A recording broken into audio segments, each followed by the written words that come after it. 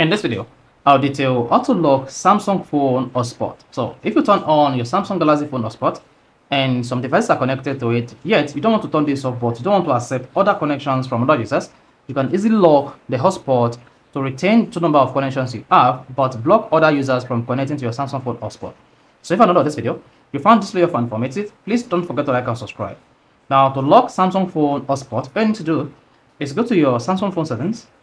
On the settings page, scroll down, click on connections, then scroll down, click on mobile hotspot and tethering, tap mobile hotspot, then in this case, locate where you see mobile data shared today, then you should see the list of devices that are connected to your Samsung phone hotspot.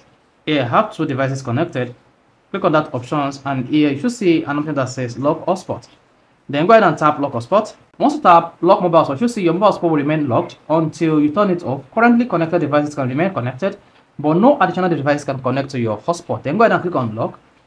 Then once you tap the lock button, you should see lock here. Then when any other devices try to connect to your Samsung phone hotspot using the same password they were using before, they will be restricted. So this is how you can easily lock Samsung phone hotspot. So find this video informative.